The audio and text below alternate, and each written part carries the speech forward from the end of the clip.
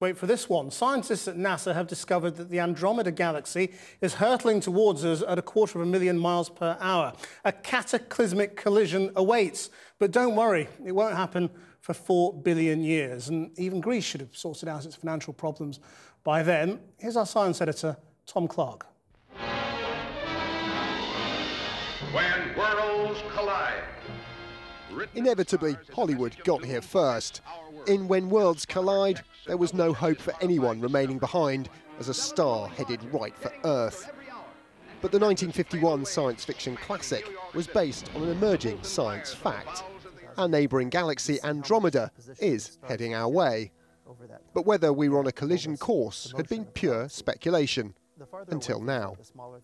We find that to within the precision of our measurements, the Andromeda galaxy is heading straight in our direction.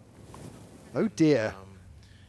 But keep listening. We cannot rule out that some star in Andromeda may hit our sun, or that some planet in Andromeda, if there exists some, which may well be the case, may hit a planet in our own solar system. But these are very, very small objects, and there's a lot of space between them. Phew. And even though the Andromeda galaxy is speeding towards our Milky Way at 250,000 miles per hour, these latest calculations mean it will take around 4 billion years to actually hit us. And given the masses involved, we'll be locked in a galactic waltz for another 2 billion years before finally merging into a new galaxy. Make no mistake, there is some serious science behind these latest findings. The researchers spent 7 years using the Hubble Space Telescope to make the most precise measurements ever of individual stars in the Andromeda galaxy. And as it bears down on us, it will make the firmament look less permanent. It'll get bigger on the sky, and it gets close enough to distort our Milky Way. As the galaxies pass each other, bright new regions of star formation will light up the sky as gas gets compressed and forms new stars. And all that's left will be a bright elliptical galaxy filling much of our night sky, having replaced today's familiar view of the Milky Way. But will there be anyone around to care? Life on Earth took just under 4 billion years to get to where it is today.